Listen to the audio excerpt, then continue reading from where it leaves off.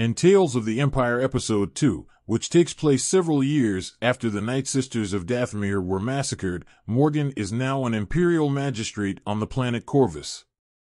Morgan presents the committee with her proposal to alter the starfighters to increase their speed, protection, and lethality at the beginning of the episode. The only drawback is the high expense associated with large-scale implementation of these changes. When questioned, Morgan tells the committee that planet Corvus has a plenty of resources, so she can provide the upgrades. Sadly, the agreement collapses, and the committee admits they never cared for Morgan's schemes and that their true goal was to seize control of the planet Corvus resources. Morgan is given the command to head back to Corvus and wait for the Empire to arrive. Following the unsuccessful meeting, Morgan encounters Gilad Palaeon, who, in contrast to others, has a strong interest in her designs. Gilad makes a reference to Grand Admiral Thrawn when he says that he works for someone who is constantly in need of visionaries. When Morgan returns to Corvus, he tells the people that the Empire is more interested in the raw materials their planet generates than in their labor force. The fact that Morgan had promised them prosperity and that was a major factor in her election has infuriated the native population. Morgan thinks there will soon be a rebellion.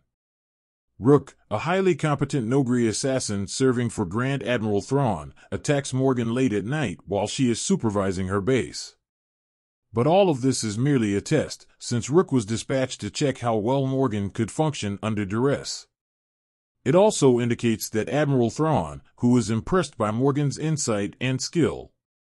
He regrets that Morgan's brilliance and talent have gone unnoticed by the Empire due to its lack of foresight.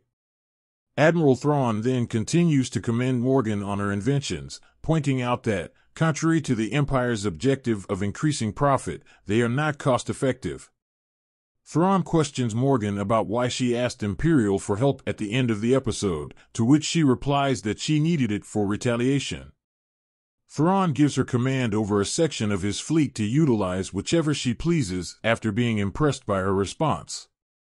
The episode review: Morgan Elsbeth has lost her way and is driven by rage instead of reason in this second episode, which is set years after the events of the first one, The Path of Fear.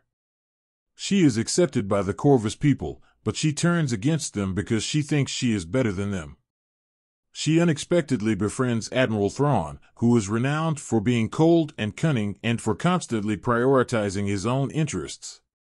It's shocking, then, when he offers Morgan a piece of his fleet.